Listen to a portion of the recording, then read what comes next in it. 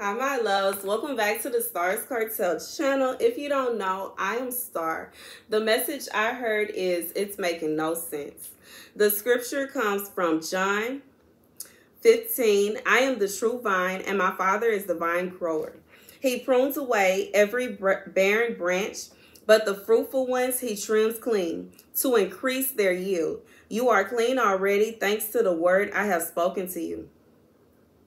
Live on in me as I do in you. No more than a branch can bear fruit of itself apart from the vine, can you bear fruit apart from me. I am the vine, you are the branches. He who lives in me and I in him will produce abundantly. For apart from me, you can do nothing. A man who does not live in me is like a withered, rejected branch, picked up to be thrown in the fire and burnt. If you live in me and my words stay a part of you, you may ask what you will, it will be done for you. My Father has been glorified and you're bearing much fruit and becoming my disciples. So here's the message. It's not making no sense. Your enemies are saying that they do not understand. They do not understand. They do not understand. They do not understand. Every attack that they throw towards you, God blesses you through it. They are confused. They don't understand. They don't understand. It's not making sense. It's not making any, like, the sense of logic has simply just withered away. They don't understand how it is possible that you are still blessed after they have just thrown this and they have thrown that and they have thrown this and they have thrown that. But what did God say? What did Jesus say? I am the true vine and my Father is the vine grower. He prunes away every barren branch, but the fruitful ones he trims clean. So every branch that is acting as if it is connected to God will be cut off from him. What does this mean? That this means that the branches that are of God, they will receive pruning. What is pruning? Okay, as someone that is a gardener in my spare time, okay, that is my hobby. Okay. When you prune a plant, you are taking away certain things so that the energy can go towards new fruit. Okay. When you have a plant that is growing, like a tomato plant per se, because tomatoes are one of the most famous plants that receive a lot of pruning. When you prune a tomato plant, you are taking off branches that are only going to produce leaves and are going to just, like, the purpose of growing the tomato is, of course, the fruit. We don't eat the leaves. And because we don't eat the leaves, if we see it's too many leaves, you go in there and you cut the leaves off so it can produce more fruit. This is the same thing with a, Lord, you know I can't talk. This is the same thing with herbs, okay? When it comes to herbs, and you are pruning, let's say you have some thyme or some mint, and you're trying to prune your plant. And the more that you cut off the top and use, the more that you will receive. These kind of plants, if you don't do anything to them, yes, they will grow, but they are not going to grow as vibrant as they would if you prune them. See, if you don't cut them, then they're going to do what they usually do. They're going to grow, and then they're going to flower, and then they will produce seed, and then they will be done. But if you prune them, they will continue to grow and continue to grow. Some of them will continue to come back year after year and giving you yield. Some of them will simply just not die out, okay, depending on your climate. And regardless if it freezes or not, they may just keep growing for years. For years. Tomato plants too. I saw somebody that had videos about their garden, and he went to his tomato plant and said this tomato plant has been growing for years. I think he said 3 years. And it is still producing fruit. Plenty of fruit. Plenty of fruit. But it depends on the gardener.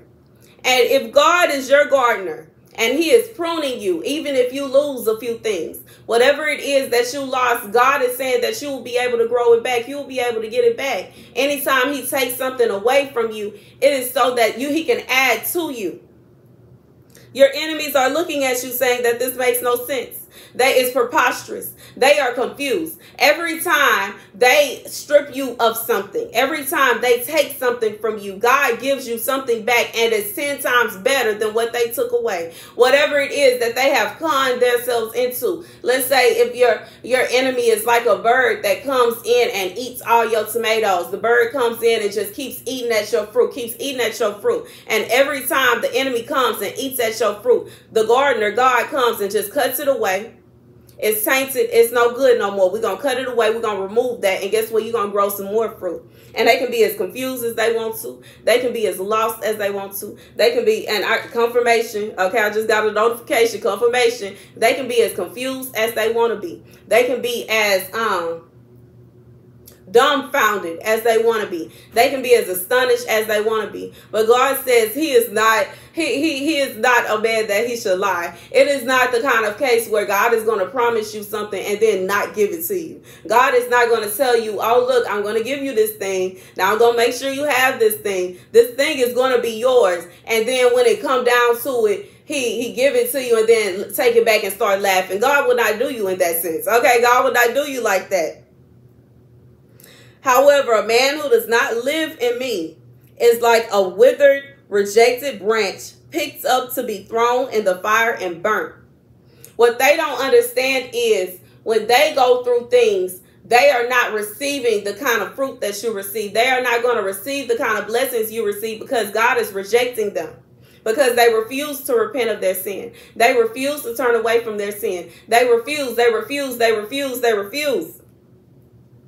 God says, if you live in me and my words stay a part of you, you may ask what you will. It will be done for you. It doesn't matter what you asking for. It don't matter what you asking for. God says he will provide it for you. Whatever you ask for, he will provide. Whatever, if you are asking God to protect you, you bet your bottom dollar he gonna protect you. If you are asking God for sanity, you bet your bottom dollar he gonna make sure you have sanity. If you have been asking God for peace, you will have peace in the midst of turmoil. Your enemies could be literally standing right next to you. Your enemy could literally be trying to attack you. Your enemy could literally be setting up all these traps and all these ploys and doing all this stuff. And God said he still got you.